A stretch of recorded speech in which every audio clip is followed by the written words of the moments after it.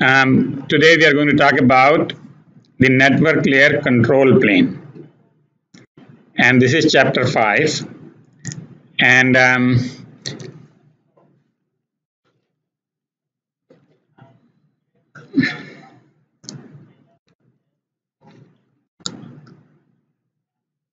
so what we are going to talk about is routing algorithms. How do we calculate the route from any point in the world to any point in the other point in the world? So first we talk about two algorithms. They are called Dijkstra and Bellman-Ford, and they use technology called link state and distance vector. Then we talk about two protocols that use them, OSPF and BGP. Then we talk a little bit more about SDN. We talked about SDN last time, but we'll talk a little bit more. And then we talk about ICMP and SNMP, which are actually management protocol, but have been thrown into this chapter by the author because he couldn't find place for them. Previously, in the previous editions, it used to be a separate chapter. So anyway, following the author, we'll just follow everything in chapter 5. And so first thing is network layer. So network layer 2 does two things: forwarding and routing. The forwarding part we already talked about, that if you have a table, you just look it up, do the maximum prefix match, and then you send it off the packets. But how do you make that table is what we are going to talk about today. So there is some graph theoretic stuff here in this chapter. Okay, so listen carefully, and if something is not clear, please raise your hand as usual, and until it becomes clear to you. Another thought I had was over the weekend that I should ask you to read this beforehand, which I never got to do that. So I'm not going to give a quiz or anything right now, but next time I probably will do that, is that I might ask you to read this stuff beforehand, because some of this is too complicated to understand in just one round. It needs your reading and then my explaining and then your reading again. So graph abstraction: what is distance vector versus link state? What is Dijkstra's algorithms? What is Bellman-Ford algorithm? So first of all, how do you pronounce it? Is it routing or routing? All right. Now routing is not what we are doing in networking. Routing is what the football game people do, and routing is actually similar to what we do when carpenters or anybody who has a carpentry hobby might do it to bevel the edge on a table. So that is what we are doing, routing. And so with that, let's move to two spellings of routing: routing or ruting, routing. Now, this is what it is that British people will spell it with an E in there. Americans don't. And that's why the British spellings are always longer, because they put these extra characters for nothing, and therefore their dictionary is much thicker than our dictionary. Okay, so just remember to spell it correctly: routing, R-O-U-T-I-N-G. And here is the thing though, most of the rest of the world, including ISO, which is the standards organization, CCITT, which is the telecommunications in the standards organizations, they all they use English spelling and British spelling, and therefore they might be spelling it wrong. All right, with that entertainment, let's move on to solid stuff. Now, first question is, can you see the whole graph on the chart? Because in my case, it is blocked by the picture of the class, your video. But can you see on your side the whole graph? Okay, good. All right. So this is how we find the route. To find the route, we need to have a graph of the whole network. And the graph consists of two things. It has a set of nodes, which we call them routers, and a set of links which are edges in the graph. And the links are generally denoted by two nodes. So for example, U to V is a link, V to X is a link, U to X is a link, and there is no link, for example, from U to Y, right? And each link has a cost, and so the number is written next to the edge, that the cost for going from U to X by following this route is 1, but if you were to go by a V, it will be 4, because you have to go to V first, and then from V to X is to another 2. All right, is that clear? So you can find the cost of any route by adding the edges, okay? And the routing algorithm's job is to find the least cost path, to find a path which actually has the lowest cost. Now, in a simple graph like this, you can probably look at this and say, well, here's the simplest cost path. But the internet is not that small. Internet is, a million times bigger than this. And so how do you find a cost? And so you need an algorithm. And now another thing we have done here in this graph is there are no arrows. So the cost of going from U to V is 2, and going from V to U is also 2. So they are bidirectional. Basically, there is no change in the cost when you go in this direction or that direction. Now, in many cases, the directions make a difference. And if you go in one direction, the highway is thicker, bigger. On the other direction, the highway is not as big. And so, I mean, that happens sometimes, but not most of the time. And so in those cases, you have to have arrows. But we are not going to talk about arrows right now. All right. So is this clear as to how we represent a network with a graph? Okay. All right. So we will have two classes of algorithms. One is called distance vector, and another is called link state. Now they are very similar.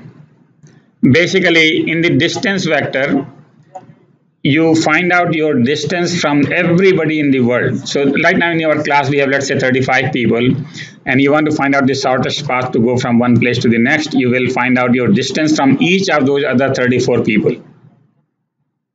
And then you tell your neighbor that, okay, my cost from 1 is this, 2 is this, 3 is this, and 34 is this. So this will be a big vector. And you will tell it to only your neighbors, which might be 1 or 2 people. Okay, that is distance vector. There is another one called link state. In the link state, what you do is you don't measure the cost to the whole world, you just measure the cost to your neighbors. So there might be 1 or 2 neighbors, and you find out how much is your cost to your neighbor. And then you tell that to the whole world. So you tell number 2 that my cost from 1 to 2 is this, 1 to 3 is this, and whoever your neighbor. Neighbors are very small numbers, so you will have a very small vector, but you will have to tell it to the whole world. So 34 people you have to tell, what is your cost. So, I mean, as you can see, either you send a big vector to a small number of people, or you send a small vector to a big number of people. All right. So the distance vector is what? Distance vector is one where you will send big vectors to what? That's the question. To a small number of people. And link state is one where you send small vectors to big number of people.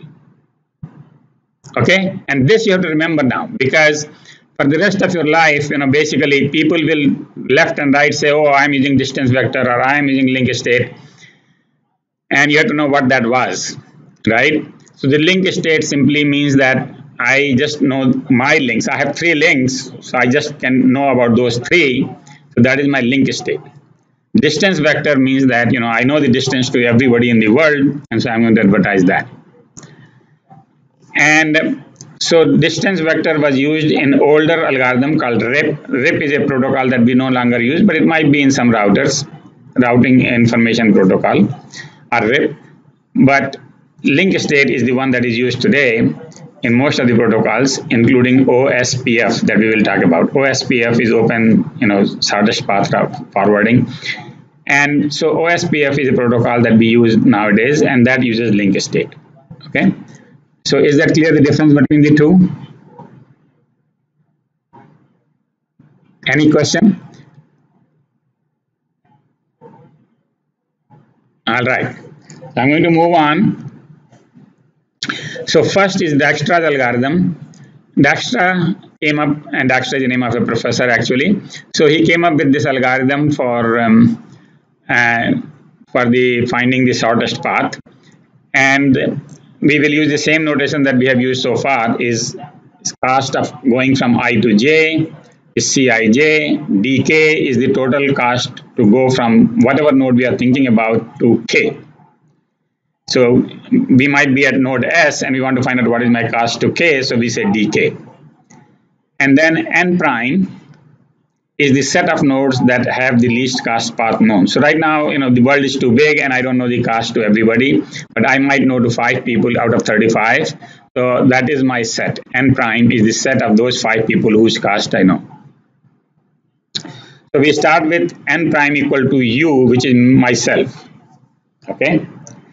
And then the cost for everybody else is whatever it is. If I know it, if I don't know it, then I don't know it. And I will show you that in the next slide.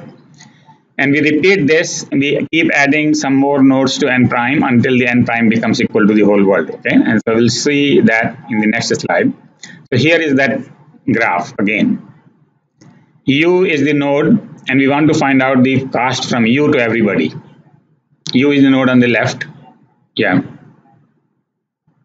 Go ahead, question?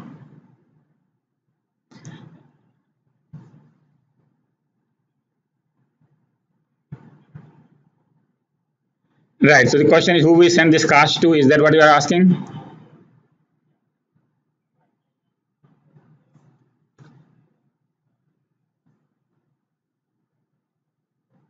Okay, so what I said was, and I don't remember what I said the last sentence, but what I said was that we start with knowing the cost to myself, which is n prime is equal to u, and slowly we will add one node at a time to that set, so that we know from 1 to 2 people cost going from me to 2 people, and then from me to 3 people, from me to 4 people, and from me to the whole world.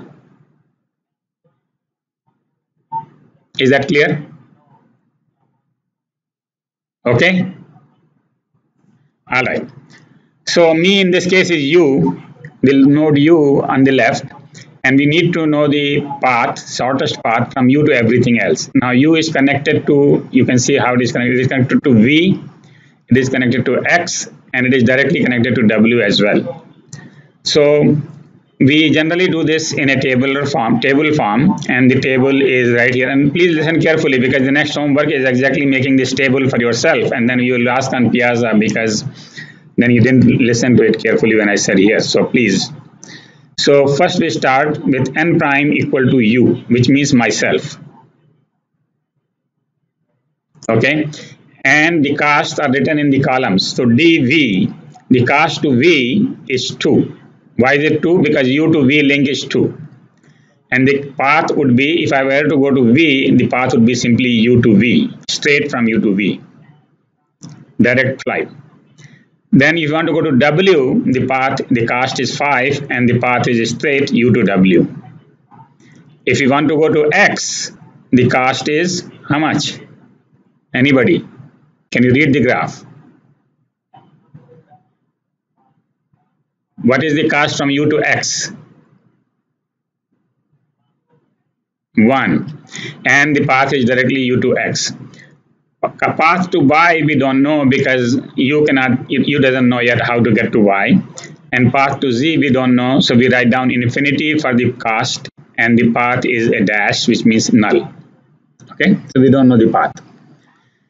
Now what we do is, once we have the whole row written down, then we take the smallest number in that row, and we say this is fixed. Now we are not going to change this number. So in this case, the first row has the smallest number 1. Okay, there is 1, 5, 2, and infinity, and the smallest number is 1. So it will say, all right, my cost to x is fixed, and I wrote it in red, and basically, and that is not going to change. So that is fixed. Everything else can change. So we put x into our set. Okay, so the next line starts with n prime being equal to u comma x. Okay, because we are sure about the cost between u and x, but we don't know the rest of the world. So if we have u and x in this set, where can we get? Well, u was able to go to 3 nodes, but x is also able to go to 4 nodes. X can go to u, v, w, and y. Right? And so we can see now the path might change. So let's say if we want to go to v, our choices are go directly or go via x. Go via x, it will cost how much? 3. Right? 1 plus 2 is 3. So that is not a good path. So we say u to v is still 2. U to w is now cheaper. U to w, I would rather go by x and have the cost will be 4 rather than going directly, where the cost is 5. So we write down cost to w is 4 and the path is uxw. Okay. Now cost to x is now we are not going to consider anymore because it is already fixed and known. Cost to y. Can we get to y? Yeah, we can get to y via x and the cost is 2. Okay, so the path is uxy. Can we get to z? We can't because x cannot get to z and u cannot get to z. Alright, so we wrote down this row. Now what is the smallest number in this case? 2. Now it is not clear which 2 is the smallest, and so there are two 2's, so we can take any one 2 is fine. Okay, so I am just going to take the 2 which is under y and put y in this set. You could repeat this with the other 2 and take v as in the set and you will come up to the same conclusion. The result will be same. Alright, so now we put the 2 under y as fixed, and we put that, so y we put in the set, and now we are in the line number 2, row number 2 as numbered here. We numbered it from 0, 1 and 2. So number 2, the set consists of u, x and y. And now where can we get from this set? From u we already know where we can get, from x we already know where we can get, so now y is the only new information. Now y is connected to 3 nodes, x, w and z. Alright, so we figure out, of course you won't be able to do anything with x because x is already in this set and we already know the best path to it, so w and z. So we see the path to w now, if y is in this set, then the path to w is u, x, y, w. Cost is 3. And the cost to z is u, x, y, z is 4. And that is not the only path. If you have uxy, you could also go ux, uxyz. That is the only path. And so you write down the cost 4 and write down the path. Now the smallest number among 2, 3 and 4 is basically the 2 that we had not done last time. And so we bring v into the set. Once we bring v into the set, now we have to consider what v is connected to. V is connected to u, w and x. So we go back. X is not an issue. X is actually already in this set, so we don't have to worry about it. Now we see about w. So we see if there is a cost to w which is less. So if we have v in this set, the cost to w is 5, which is not really good. So we stay at 4. Okay, nothing changes. Basically the 3 is the smallest number, and so we bring w into the set. Okay, and we bring w into the set. So now the set consists of u, x, y, v and w. And now where can we get from w? W has several links. W connects to v, x, y, u and z. So can we get cheaper to z? The answer is no. The cost by going by w from u would be much higher, so we leave it at 4, and that is the smallest number, so we bring z into the set. Alright, now since the whole world is in the set, we stop. Okay, And so that is the shortest path route to every node. If you want to go from U to V, the shortest path cost is 2 and you go by U dash V. You want to go to W, the shortest path cost is 3 and you go U, X, Y, W. You want to go to X, the cost is 1 and you go UX. For Y, so you just read those red numbers. Now, look at this table many times today and see if you can do this yourself. Is there a step that is not clear to you? Because right after this, the next slide is probably the homework slide and you have to do it yourself.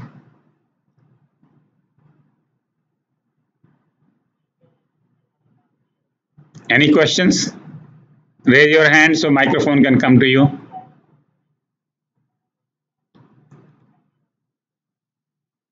Everybody is clear this? Is this clear? How to do this? All right, if there are no questions, nobody is raising the hand, then I move to, okay, homework is coming one slide later, so let me just move to this slide. So basically, when we compare many algorithms, we compare their complexity. In this case, the complexity is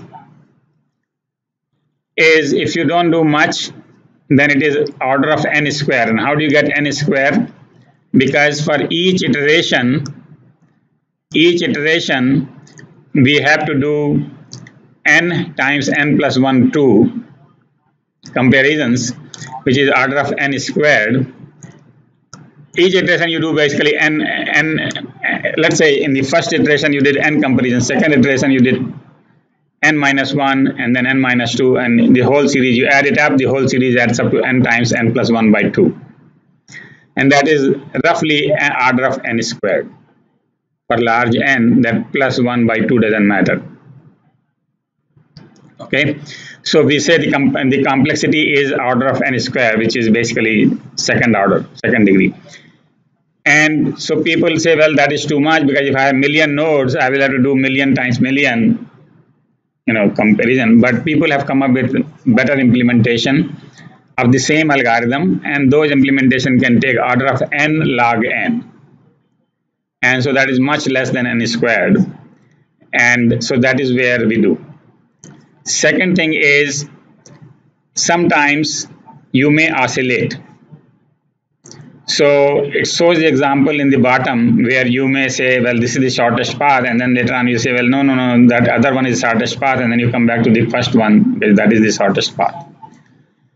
So basically, and this happens particularly if your cost changes because of the traffic. So think about this. Google Maps, when you use on the highway, it tells you the path based upon the current traffic. It tells you the highway 270 is congested, so don't take 270, take 170 instead. Now, if it tells that to everybody, everybody will go to 170, and now 270 will not be congested. And then it will start telling everybody, please go on 270 because 170 is congested. So routing can itself change the cost in this case. And that's what happens. If you have that kind of thing, then oscillations will happen. And so if the support cost, if the link cost changes with the traffic, then you will oscillate a lot. Okay. So those are 2 points on this slide. First point is that the complexity is actually, if you just implemented the way we told you, it will be order of n squared. But if you write better programs and keep better data and all that, you can do it n log n. Okay. And the second thing is, and the oscillations are possible. So generally, you should not be including the traffic itself in the cost, although it is easier said than done, because on the highway, you really want to use traffic to discuss to compute your cost, because more traffic means more delay. So anyway, so those are the 2 points. All right. Any questions? Not? Then there is a homework. Now this homework, basically is very similar to the problem I gave you before, the example that we took. And your task is to prepare, your job is to prepare the table exactly as I showed you before from 1. Okay, exactly the same node. Now, while you will do 1 in here in the homework, of course in the exam I will ask something very similar, but it may not be from 1, it may be from 2, 3, 4 or 5. Right? So you should be able to do it from any node to any node. Just the table would be very different if you were to start from 2 or if you were to start from 3. Alright? But you should know how to start from any node, write the first row, write the second row, write the third row, and that requires practice. Practice means that you cannot just do one homework and say, okay, alright, I now know it and I will be able to do it in the exam. You really need to do more than the homework, which means that you go ahead and I gave you the homework from 1, you try it out from 2, 3, 4, 5, whatever it is, and the more practice you do, the faster it will be in the exam.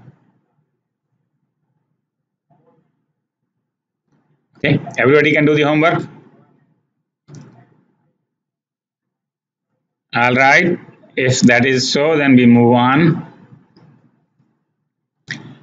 to Bellman-Ford. So this is another algorithm, and obviously the previous one was link state, and this is distance vector. In this case, you have the cost similar way, but what we do is we start with hops. So we first find out the cost to everybody in one hop who is within one hop of me. Then we find out the cost to everybody who is in 2 hops of me, and so on and so forth. We increase the area all the way until we cover the whole world.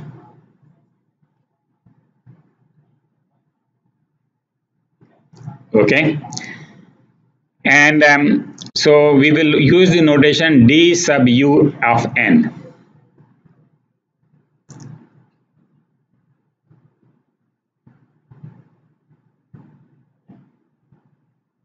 Okay. All right, I think the echo is coming louder, so please, whatever the microphone is, it has to be turned off and then turn on only when the questions are there. So dun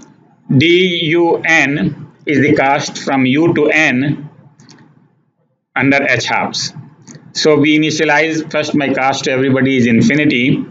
If it is not me myself, the cost to myself is 0, and then we keep computing the cost and including more people as shown in the next slide, which we'll do.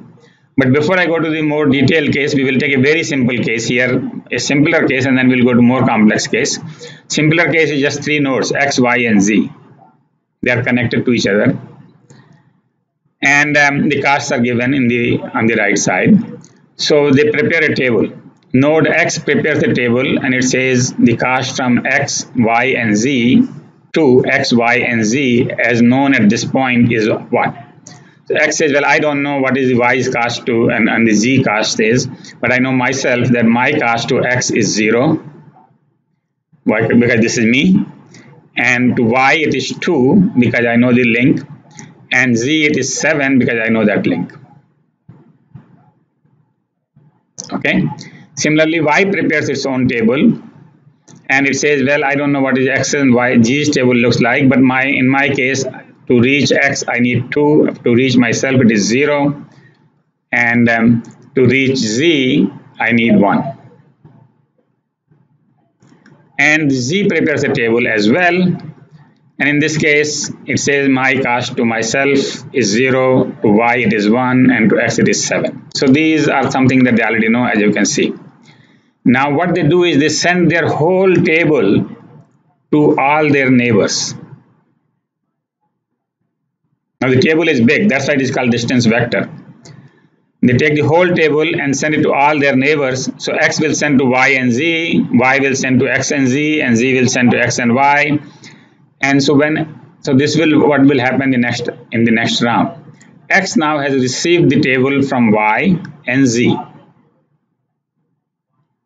and it takes their part of the table and puts it in its table. So it puts the table that from y to go to x is 2, to y itself is 0, to z it is 1.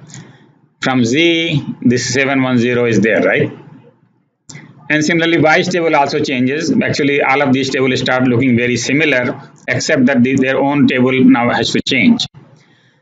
So now, even though x was thinking that to go to z, it takes 7 in the previous round, but in this round, it has learned that the better way to go to z is via y, because y cost is 2 and to z it is 1, so total cost is 3. So if I need to go to z, I will not go direct, I will go through y. So it changes that number to 3.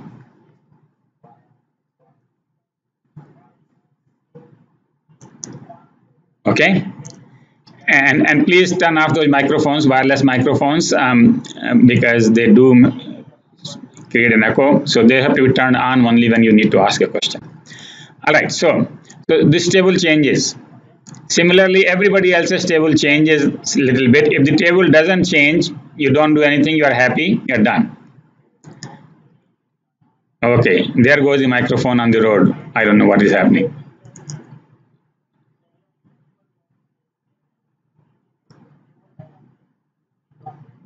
Okay, all right.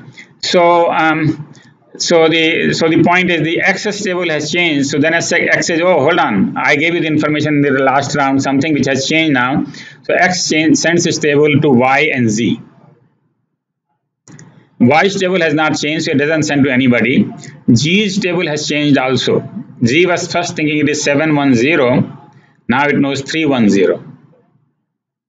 Okay, why it is 3? Because to go to x, it doesn't go direct, it can go through y. Okay, so it sends to everybody, so everybody's table changes again. Now this time everybody recalculates, nothing changes. Okay, so they're all done, they're all happy, and until something changes, nothing more will be done, right? And so that is the Bellman-Ford's algorithm. Very simple rule. First rule is that you start with the known cost and put everything else to infinity. Then you exchange your complete table with the neighbors. Okay, big vectors to your neighbors. And once you get those, then you recalculate your table. If there are any change in your table, then you send it to other people.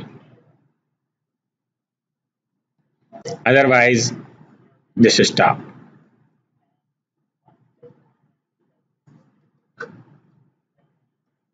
So now we take a little bit more complicated example. And this is actually, I think, the same example that we did with Dijkstra's algorithm. In this case, we want to go from U to every place. U is on the left. And the numbers inside the circles are now the cost from U. Okay, so as far as U is concerned, its view is that it knows the cost to itself, it doesn't know the cost to anybody else, they're all infinity. Now it does know these edges 1, 5 and 2, so it sends them, and then when it receives the table from its neighbors V, W and X, it knows that my cost to V is 2, my cost to W is 1, and my cost to W is 5 because that is direct cost, and my cost to X is 1. Right? So this is basically now, it is going in 1/2 cost. Basically 1/2 cost to V is 2, 1/2 cost to W is 5, 1/2 cost to X is 1. Now it says, what if I were to go to these places and go from there to some other place? So when it gets the table from those 1/2 people, 1/2 friends, V, W and X, then it can do something. So V tells him that basically you can get to W by cost of 3, you can get to X by cost of 2, and it says no, they don't help at all. But it does, basically because they are same. But X tells you that you can get to W with a cost of 3 and other numbers. So it says, yeah, good, I can reach W with a cost of 4 now in 2 hops, and I can reach Y with a cost of 2 in 2 hops. Okay, and then it will continue. I think it will take one more round before we will know that you can reach Z at the cost of 10. Actually, the cost of 10 was previously, because W would have told you that my cost to Z is 5 and therefore your cost would be 10. So that is 10 is here. And then when Y comes in, Y is known, then Y will tell that no, you don't have to spend that much money. You can get to Z with 4 because my cost is 2. Okay. Now, this looks like complicated, but if you do it in a tabular form, it is same way as Dijkstra's. So we will do it in a tabular form. We write the first row, and the first row says the number of hops is 0. Who can I reach in 0 hops? And what is my cost to them? So U's cost to V is infinity, because in 0 hop it cannot reach. W is infinity, X is infinity, Y is infinity, Z is infinity. Everything is infinity because it cannot reach any of them in 0 hops. I mean, if there is a column for U, yes, it can reach itself with a cost in a 0 hop. So then it says, okay, what can I do in 1 hop? In 1 hop, then you look up here, you would have gotten the table from these 1 hop guys, and then you would have realized that your cost to V is 2 and the path would be UV, cost to W is 5, the cost will be W and X is 1, and everything else is infinity. In 1 hop, you can only reach 3 nodes, W, V, and X. Now, if you are going to one more hop after that, then you say, all right, where can I get from V in 2 hops? From V, you can get to W and X, and you calculate the cost. And then from X, I can reach W and Y, and you calculate that cost, and so on and so forth. And from W, I can reach Z and Y and X and V. So all of those costs are considered. So now let's see, in 1 hop, we can reach only these 3. So next hop, 2 hops, I can reach V. Now we calculated the cost for reaching V by 2 hops, and we find that there is no better way. 2 is the best. For W, 2 hops is better because we can go via X and have the cost 4 as opposed to 5. So we write down 4 in red because it is a new cost. It is changed from before. It is less than before. And this one was already there, and then we didn't do any better than that. And then Y is still infinity, but in the 2 hops it becomes 2 because we can go U, X, Y. And 10 is better because we can go U, W, Z. So these are the best costs so far, 4, 2, and 10, right? Now we need to, so basically then 3 hops. So now whoever new came in, and those are actually W, X, and Z. Those are the 3 costs we changed. And so we have to go back to those 3 people and say, see if we can, by 1 hop, you can do anything better with other people. So first we go to W and see if we can do something better in 3 hops. And actually, nothing better can be done. But if you ask Y will say that if you go through me, the cost will be better. So basically in 3 hops, if you go by Y, the cost would be 3. So that is what you get here, 3 by going U, X, Y, V. And you asked Y because Y was in the red. And similarly, the cost to Z becomes changed because again you go by Y and you get the cost as 4. And now basically, so there are only 2 numbers which have changed, 3 and 4. So we ask them, W and Z, is there any place I can get cheaper? And the answer is no, and so you stop right there.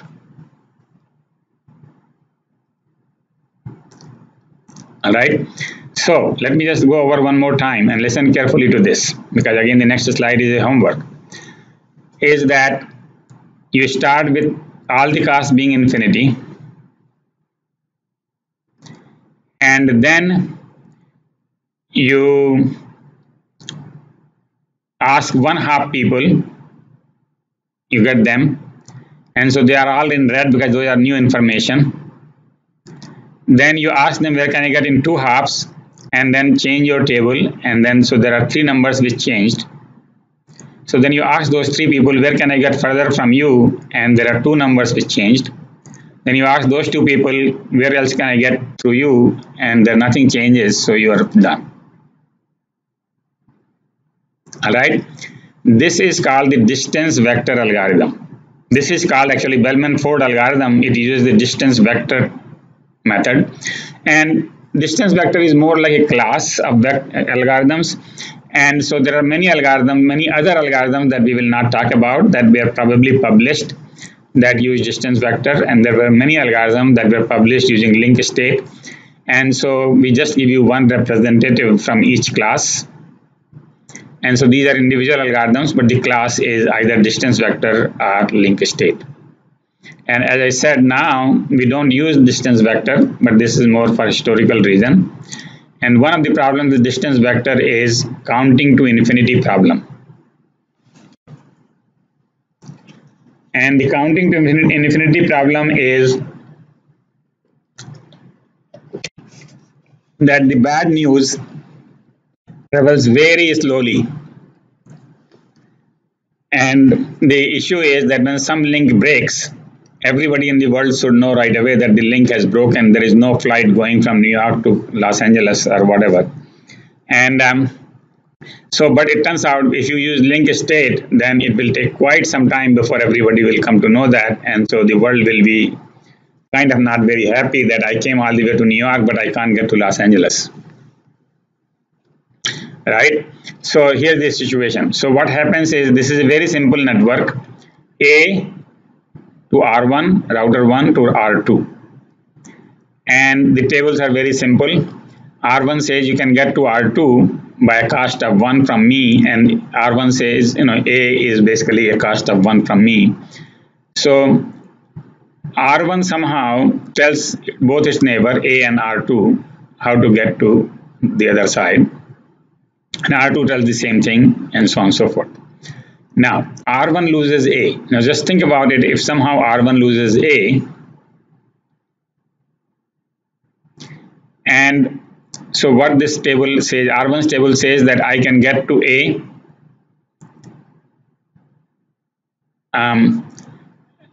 So actually, let us read this table a little bit correctly. What it says is this: R2 says that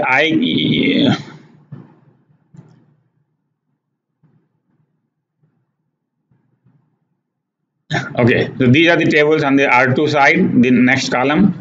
The first column is the table at R1. The table at R1 says that my cost to A is 1. Okay. And therefore, R2 says my cost to A is 2, and it will go through R1. Alright. Now what will happen is, at time 1.5, let's say sometime later, R1 loses the connection, and it right away says that my cost to A is infinity, and infinity is written like a large number. In this case, the large number is 16. Okay, if we use just only 4-bit numbers, we would say 16 is infinity. So R1 says my cost is 16 to A. And then R2 says, hold on, your cost is 16, but mine is only 2. Here is my table. So R2 tells R1 that I can reach A at the cost of 2. It doesn't say how I will get there, but if you send me a packet, I can get to A in cost of 2. Alright. So R1 changes its table and says, okay, I can now reach A at the cost of 3 via R2. Now this is false, but this is the situation right now. Now, so since this cost has changed from 16 to 3, it advertises to all its neighbor. It tells R2 that my cost to A is 3. And now R2 says, okay, all right, and I was actually able to get to A cost 2 by R1, but now the cost is 3, so I will go at 4. So it says, its table says 4. Then it says, now because this table has changed, it tells the whole world, including R1, that my cost is now 4. So it says 5, and then it says 6, and then it says 7, and then it says 17. and then we'll count up to infinity. So it will take infinite iterations before both of them will realize that there is no way to get to A.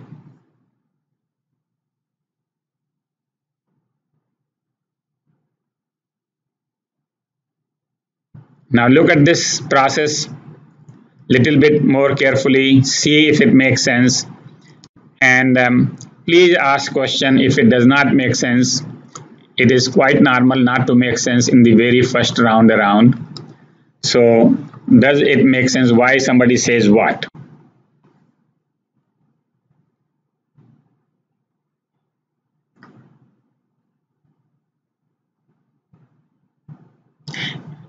So is there not a TA which can bring the microphone to the student? Why don't you bring the microphone to the student? Why is the student walking to you?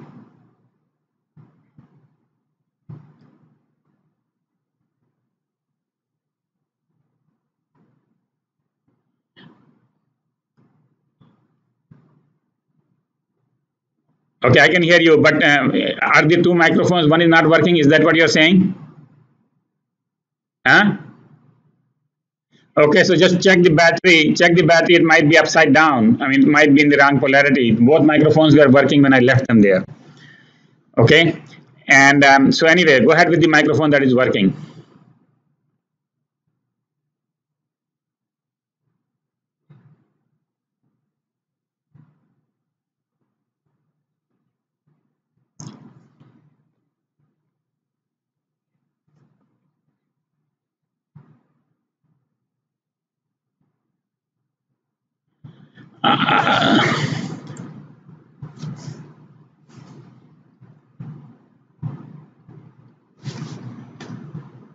Okay, I can hear Jas. I don't know, I couldn't hear the student very well, but I could hear the Jas. Jas, what do you have in your hand? Do you have something? No? Is Jas in the room? You're typing. Okay. Chat.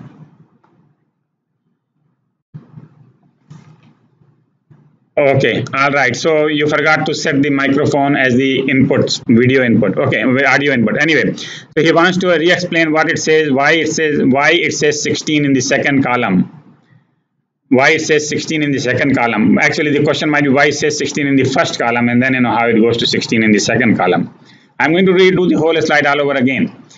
Very first, when everything is working, the cost from R1 to A is 1.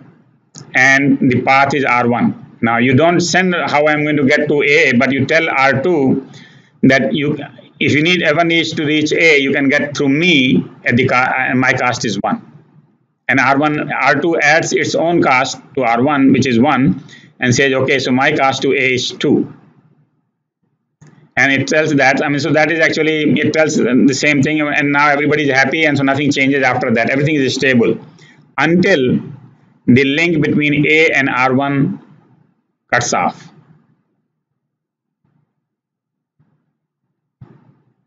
Okay, when this cuts off, then we put 16 here because now R1 knows that I can't reach to A because you know the link is gone. It's my neighbor, and the road is broken, or the flight is not going, taking off, whatever, right? So it puts 16. 16 is infinity. 16 is the representation of infinity. All right, and then it tells R2 that my cost to A is 16, but R2 says, oh, your cost is 16, but my cost is only 2, and so you can send it to me. And so now it writes down that, okay, R2's cost is 2, so my cost is 3. So R1's cost now becomes suddenly 3. Does that make sense? If that doesn't make sense, then we don't need to proceed further. But basically, the idea is that each other, no, R2 thinks that his cost is 2, and therefore anybody in the world can get to A with cost of 2 from here. And so R1, it tells R1, and R1 now write down that the cost to A would be 3 if I ever went through R2. All right. So suddenly the table is totally messed up. Now it tells this one, and it says, oh, my cost is 4, and then it says my cost is 5, and it says my cost is 6, 7, 8, 9, 10, 11, 15, 16. So this keeps basically counting to infinity. You have to count from 1 through 16. Before both of them know the bad news is that you can't reach A from anywhere. Is that clear now? Okay, good. So some sound is coming through some microphone. I don't know which microphone it is coming through, but that is good. All right, so I'm going to move, and so we are going to summarize the two algorithms.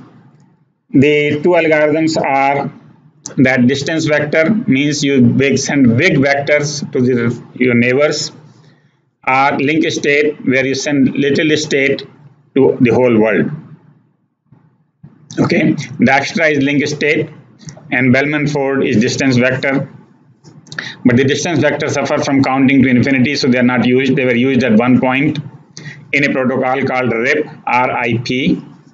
And now RIP used to stand for Routing Information Protocol. I think now it stands for Rest in Peace. And so it is dead. Okay, we don't use it anymore. Now, on the bottom of this slide, it says, please read section 5.2 of the textbook and please do the review question R3 to R6. Now, it would be interesting if somebody does those questions and asks some questions, but nobody does those questions, so nobody is asking those questions. They just, do the homework minimum, and then, because they do the minimum, then in the exam they can't do much because, you have just done once. So here's the homework for 5B. Homework 5B is exactly the same problem as before, actually even simplified graph, but this time you have to do it using Bellman-Ford. And again from 1, but please do it from 2, 3, 4, 5, 6 or whatever else. The more you practice, the more you will be able to do. Okay?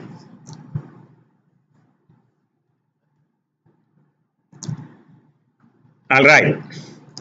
So, routing protocols. Now we are going to go, so those are routing algorithms. Algorithms means the mathematics behind these things, right? Now we are going to talk about protocols. Protocols are the ones that are used, and basically, the messages and things like that between the routers. So there are two protocols we will talk about. One is called OSPF, and the another one is called BGP, and they use two terms which we are going to use. One is called autonomous systems, and then the areas. So let's talk about autonomous systems and the areas. Autonomous systems is basically anything that is managed by one company or one ownership or one organization. So for example, AT&T is one autonomous system, Vashu is another autonomous system, My Home probably is, but nobody really cares. Big companies generally. So actually My Home is not really an autonomous system because it is covered by the Cox, whoever is my supplier. They advertise to the world all the routing. They say if you ever want to reach these addresses which they manage, and one of those addresses is mine, My Home, and they tell the world that okay, if you ever want to reach this person in St. Louis, then you send the packets to me. Okay. So those are the autonomous systems. So autonomous systems are any subset of the internet which basically is managed by one organization, and then what they do is inside the organization they manage the routing differently than the outside the organization. So there are two autonomous systems shown in this picture, and these arrows which are blue, they are interior information. So inside the network, some information is being exchanged between R2, R3, R3, R4 and R1. That is the interior protocol. And some information is also exchanged outside between R1 and R5 because R1 is actually an exterior router. It faces outward, outside the company. It connects to the outside the company. and R5 is exterior router as well. So there is an exterior protocol which is spoken between R1 and R5, and these protocols are different because inside the company we give a lot more information. Outside the company we give very little information. Okay, inside, for example, your own family might know a lot more about what is going on inside your home than you will tell your neighbors or outside, right? So the same way here, there are two protocols, a blue one which is interior routing protocol and a red one which is the exterior routing protocol, and the exterior is BGP actually and interior is OSPF that we will talk about. There are many other protocols for interior and exterior, but we will just talk about one each. Okay, and inside the network there might be smaller subnetworks. So I have shown here subnetworks, and then the routers are the main thing that we are talking about here. So the routing protocol, there are two, and I already mentioned them: interior routing protocol and exterior. Interiors were RIP, ISPF, IGRP, and the exterior routing protocols are EGP, BGP, IDRP. And so you can see that RIP we are not talking about. IGRP is a protocol that we will not talk about. We will only talk about OSPF. And these interior routing protocols are known as IRP or IGP, interior gateway protocols. Okay, routers are known as gateways in IP world. So interior gateway protocols, IGP. The exterior routing protocols can be called ERP or EGP, exterior gateway protocol. So there are many EGPs, and one of them members of the class is EGP. So EGP is a protocol as well as a class. So that gets confusing sometimes when somebody says, oh, I'm using EGP. It's not really clear whether they are using a member of the class EGP or they are using EGP itself. EGP is a member of itself as well. So EGP is exterior routing protocol, and BGP is exterior routing protocol, IDRP is exterior routing protocol. So this is just some confusion. Okay, but whenever we talk about EGP, we make it clear that this is a class, EGP class or EGP protocol. All right. So OSPF. Now OSPF is Open Shortest Routing Protocol, and it uses true matrix, not just hop count. So when it computes the cost, it really are numbers. It's not just one hop. Some protocols will just have the number of hops, and I don't remember, maybe RIP was that one. So they were just counting the number of hops to keep life simple. But now people have cost, because if you are using Wi-Fi, the rate is low and cost is high. If you are using Ethernet, the rate is high, cost is low. So that is the kind of cost they use. And uses subnet masks. So then it can put the whole set of people into one group and say, okay, this whole subnet can be reached at this cost. Allows load balancing across equal cost paths. So you can have two paths to the same node, to the same destination, and it will allow you to send half of the traffic through one path and the other half through the other path. Okay, so it's not that if you have two paths to go to airport, for example, 170 and 270, it will send half traffic to 170, other half to 270. Supports type of service. Now you can say, well, I really want the least cost, least delay path, or least throughput path, or not least, highest throughput path. So it will do that quality of service, type of service. Allows external routes. So routes learned from other autonomous systems. So basically OSPF, let me show you this. What I mean is that the OSPF, some nodes here, they want to get out of the company to some other nodes, they can learn using OSPF how to reach the other things outside. Okay, that's what it means. Allows external routes from other autonomous. Authenticates routes exchanges. So whenever the router says that I know this cost, they make sure that the signature is there, that they correct that this is router. And quick convergence, and it moves fast as opposed to that distance vector thing. Direct support for multicast, and you can also use multicast when you want to send something to in a class of nodes, not just one node. You want to send to all bridges, all routers, all switches, all base stations, whatever, you can do that with this OSPF.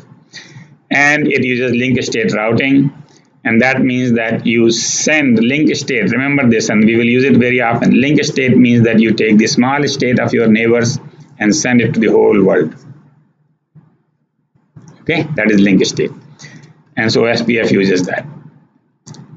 All right, any question about any word in this slide?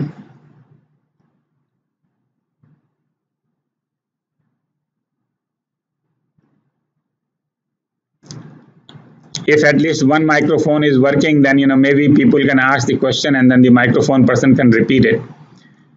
Is any microphone working? Okay, so all right, next time please be careful and set the audio to the external microphone, which was actually the HQ square free. Okay, the outside, the going in is Intel, which goes through the HDMI, but coming in it has to be HQ square free. Okay, and we will test this before we start the class next time. All right, so computer microphone is working. So anyway, anybody can ask the question and the computer person will repeat it to me. Any questions on this slide? None? Then, okay.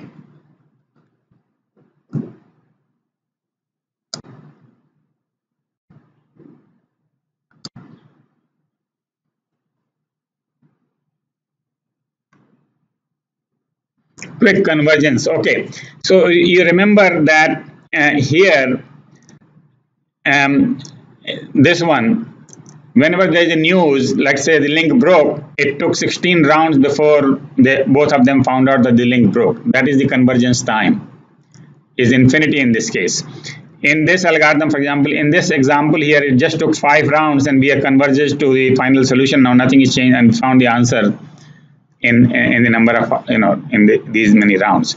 So quick convergence simply means that, it doesn't take very long before we know the cost to the whole world. Okay? Does that answer the question? Yeah, go ahead. All right, any other question? All right, if not, then we move to a little bit more detail on OSPF.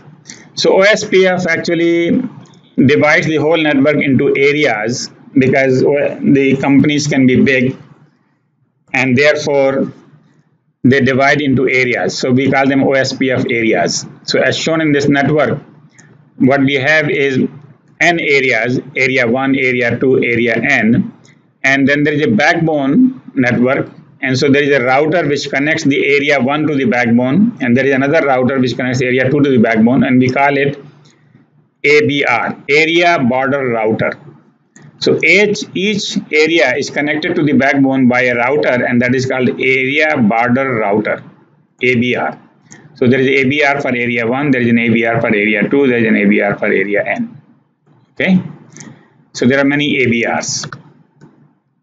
And so this is only for large networks. If you didn't have large network, you could just have one area. For example, in a small department or a small company or a small home, you will. Actually in the home you generally don't use OSPF at all anyway, because everything is, there is only one router in my home. There are not 5 routers.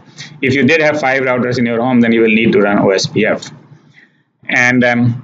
And probably they do, because nowadays most of the routers come in a mesh topology. For example, my home, actually I do have a mesh topology, and the mesh actually is managed by the router provider. So I have 3 routers from the same company, 4 or 5, and they're distributed all over the home, but they're probably using OSPF, but I'm not involved in it because the company manages the mesh. If I were to ever mix a router from one company to another company, then I'll be in trouble of managing the OSPF. But right now I don't. But I'm just saying that most of the companies people have to do. If you manage a network, you become a network manager, then you will have to worry about OSPF. So anyway, so there is an area, and then backbone, and then there are ABRs like that. Okay. ABRs connect an area to the backbone area, and ABRs contain OSPF data for two areas. So now ABR is a router. Now it is actually connecting to two areas, area 1 and to the backbone. Okay, the backbone itself is an area. So it knows about how to get things done in backbone, and it knows how to get things done in area 1. This one knows how to do in area 2 and backbone, and this one knows area n and backbone. So ABRs run OSPF algorithm for these two areas. If there is only one area in the AS, then there is no backbone and there are no ABRs. So it is quite possible that your network has only one area and then you're done. You don't need a backbone. Okay? All right. Now, that's all we are going to say, believe it or not, for OSPF. Now, there is a lot more in the book, and I would suggest that you read that in the book. If you have any question, bring it to the next class. And what we have done here is covered the key topics that are important, and the rest actually has to be learned by reading it. Okay. So at this point, what you can do, you can ask any question what is on this slide, but in the next class, you can ask questions about what is not in this slide, and we can try to answer it. Okay. Now I'm going to move to the next protocol. If there are no questions about this, then we can move to the next protocol called BGP, Border Gateway Protocol.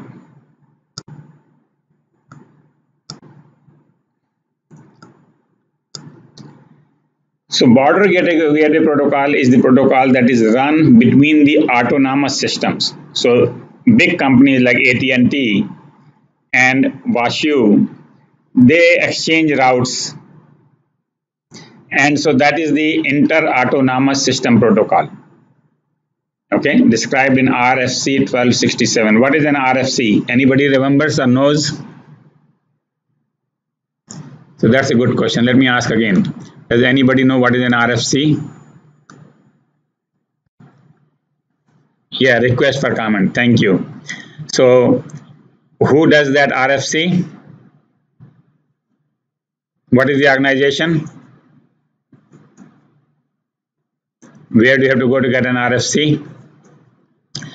All right. So people, can kind of remember only yesterday's lecture. They don't remember. But I did discuss this in the past. IETF is where the whole internet protocols are developed. IETF, Internet Engineering Task Force. IETF.org is where you go to find out all these RFCs and what else is going on right now. And so they write the protocols into request for comments, and these can be found in IETF.org. So RFC 1267, if you just go to IETF.org, you will find it there. But anyway, it has been used since 1989, and now it is very widely used. It runs on TCP, and it runs on TCP because it needs reliable transmission and it needs segmentation. Segmentation means the BGP messages are very, very big, so it really needs fragmentation. They have to be broken down into pieces, and therefore, whenever two people speak BGP, they use TCP. It advertises all transit ASs on the path to a destination. So let's say you want to go from here to Germany. Then you will say that if you ever want to go to Germany, you have United States. Let's say I'm just taking an example. And United States is not really an autonomous system, but it will say, well, if you want to go to Germany, you can go through me via New York and by San Francisco and by Chicago. This kind of messages can be sent to the other neighbors, and the other neighbors can send it to other neighbors. So basically, at this point, we're not really telling them how to get there, but we just tell them that if you ever wanted to go there, you come to US first, and then you from here, you take from New York, you go to there, and the cost is so much. So this lists all transit ASs on the path. All transit ASs on the path. So it will say not only that you can get to Germany, but you can get to Germany by going from here to Canada, from Canada to France, and France to Germany. So everything on the path will be listed at the AS level. So it's like this. AT&T can say that, okay, or maybe my carrier, Cox, can say to everybody that, okay, if you ever want to go to St. Louis, basically you can come through me, but and well, St. Louis is right there, but they could tell somebody else could say, well, if you ever want to go to St. Louis, then you go through, AT&T, from AT&T to T-Mobile, from T-Mobile to Cox, and Cox to St. Louis. Something like that, right? So this is the whole list of ASS is sent. And router may receive multiple paths to a destination. So just like, and there are many ways to go to many places, you will receive many of these, and then you will choose the best path. Now there are two parts of BGP. IBGP is interior BGP, like this. So inside an AS, the messages are sent, and that is called IBGP. And between the ASS, messages are sent, and those are called eBGP. eBGP is exterior BGP.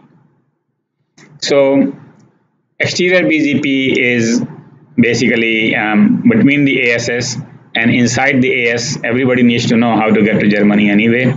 So that is done by IBGP. Okay. Now, this is section 5.4 of the textbook, right? So make sure that you read that and come prepared for the questions next time.